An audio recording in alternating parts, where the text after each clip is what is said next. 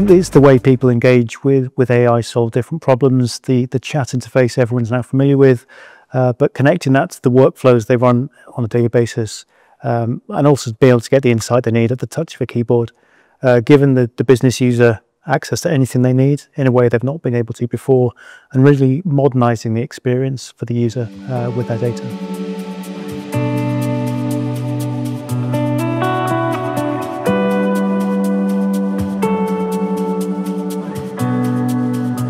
As we know, data is changing in size, dimension, volume and width all the time. The quality aspect of data is always a challenge, and we also want to try and solve the problem of giving end users access into that information, both to perform their activities and to get the insight. So what we do is use AI in many places throughout the applications. We help data come into the platform, we understand the meaning of the data, and we bring it into a nice, clean, normalized data model. And then we give the tooling to the user to be able to perform their functions and be able to glean insights in a way they previously hadn't been able to. So the data in the system is the valuable asset, and the more they can mine out of that, the greater the value for the team.